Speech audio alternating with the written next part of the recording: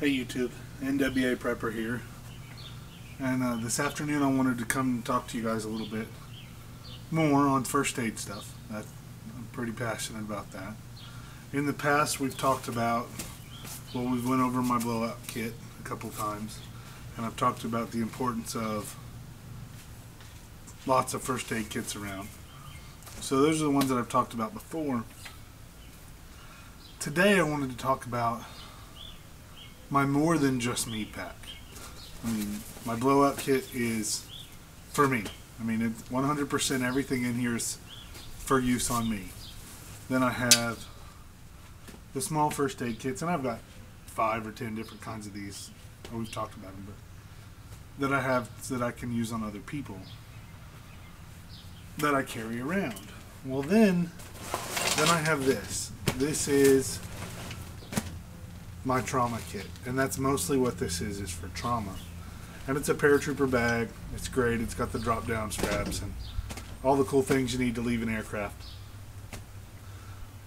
But it doesn't matter what kind of bag it is. It doesn't matter if it's a duffel bag from Walmart or, you know, any kind of bag. For that matter, a plastic sack. But I did kind of want to go through some of the things that I think are important to be in your pack. And in addition to the importance of being in your pack, it's important that you know how to use them. So I have some things in here, and this normally fits right there, but I've taken it off. Just, I needed it the other day. Some things that you need to learn how to use. And in this particular pouch, pretty easy. This is where I keep a stethoscope, and I got the best stethoscope I could afford. I've used this one in the field for a long time. And a blood pressure cuff.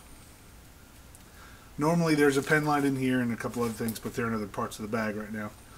That's all that's in this, and I want to be able to get to these pretty quick because for my current world, those are the 2 most used tools that I have. And so they attach MOLLE on the back of this pack. They also go on my everyday carry backpack. I can put that on anything. Blood pressure cuff and a stethoscope. Some of the other things, and I've got some organization to it. You know, everyone has their own method to their madness. In this top pouch is my massive blood bleeding. I've got Kerlix, I've got an Israeli bandage. We've talked about Israeli bandages before. And I've got several Kerlix, or just conforming bandage or gauze rolls. And they're all right here.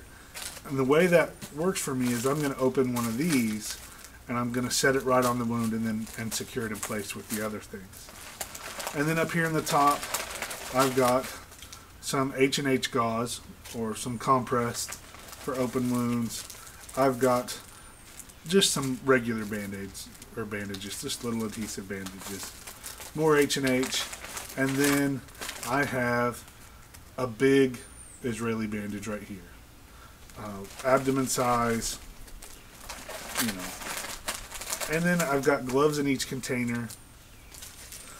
I've got the makings for a tourniquet right here. Even though I don't have a cat tourniquet in here, I've got everything I need for it. I also keep a skin marker and a tape measure so I can convey messages on a radio or to everyone around me well. And I can write on their forehead for a tourniquet and things like that. Remember, most of this is trauma. Down here I have 2 of the large abdomen Israeli bandages from North American Rescue.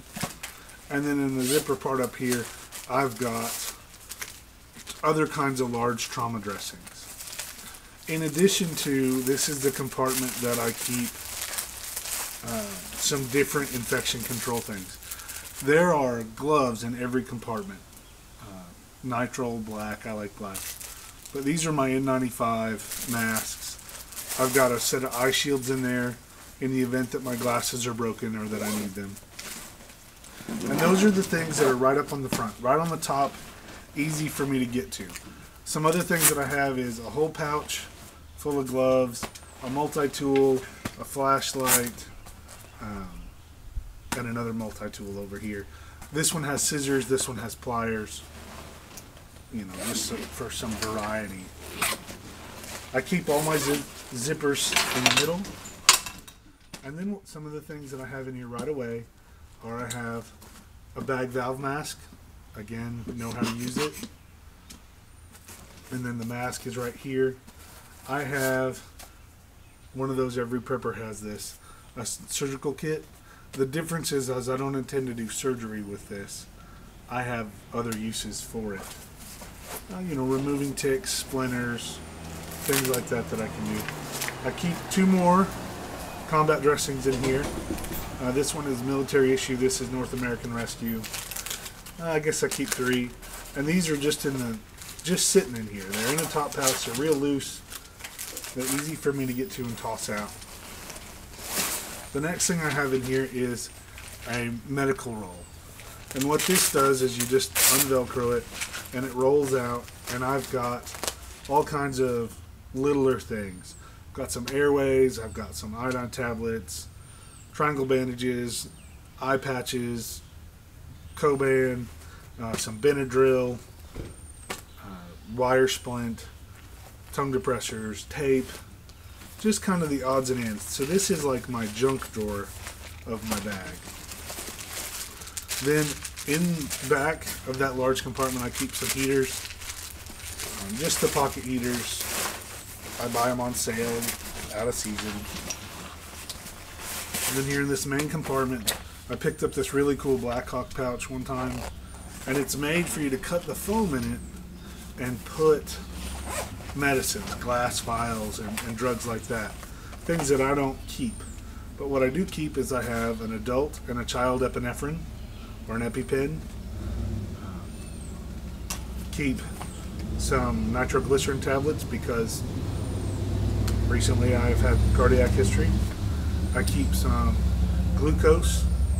I have glucose tablets and I have glucose liquid, like those 5-hour energy drinks that I kind of like to have those for diabetic emergencies. I have an albuterol inhaler because of some family history in my family around me. And then in here is just a little kit with all my ooey gooey creams and my burn gel.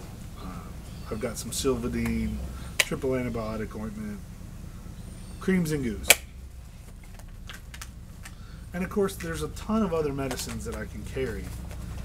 And I do in other, you know, like my blow-up bag, I have aspirin and ibuprofen and all that kind of stuff. But this is not what that bag's for. Then in here, that's on top of the inside, is where I keep the other part to my bag valve mask.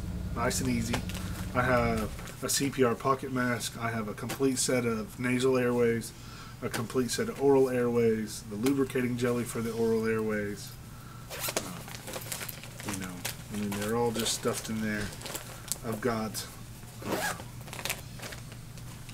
some Asherman chest seals, and I have 2, one for the front, one for the back, just in case I need them. I really like those. But these are the things that I keep in a trauma bag. A lot of people do different things. They like different styles of bags or configurations, and this is the style that I like. It's a backpack. It lets me bulk up. It is kind of heavy. That's why I don't carry it. I carry other smaller kits when it's time to just pick or choose.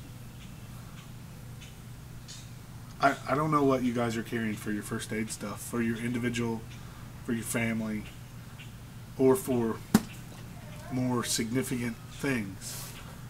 There's 1,000 different combinations that you can do of each. I encourage you to get out, look at your first aid stuff, and do an assessment. See what you need and what you don't. So the NWA Prepper saying, let's be ready.